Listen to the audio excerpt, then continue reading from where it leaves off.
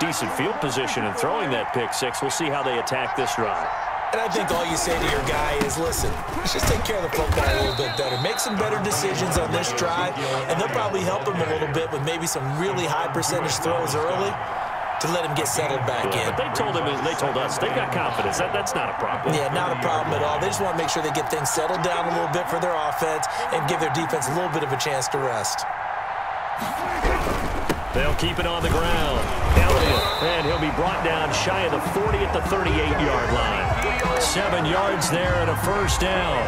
Okay, there's 3 timeouts left, right? Think you got to use one here, don't you? No doubt about it. I'd use one right here. 38-yard line.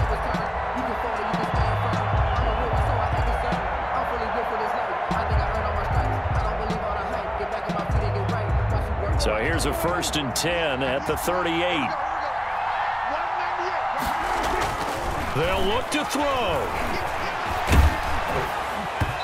And incomplete as he was knocked as he threw it. And it took the ball off course. So he's unable to complete it there, and just not the game that you would expect from him. He's been off the mark really start to finish. Yeah, it makes you wonder what exactly is going on. Is he a little bit dinged up here, or is he just off just by a bit? Maybe he can get it back in this situation. He'll need to. On 2nd down. It's Elliott, and he'll take this up over the 40 to about the 41. Now the Cowboys going to burn the first of their timeouts as the clock stops here with 46 seconds left to play. The Steelers now in the nickel here on 3rd down.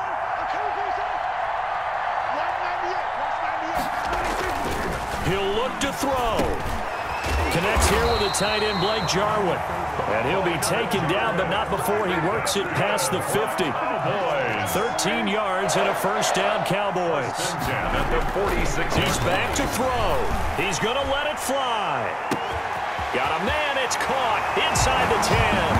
And he'll take it into the end zone for a Cowboy touchdown. Michael Gallup with time running out. And the Cowboys have retaken the lead. And it would appear they're going to get out of here with a come from behind.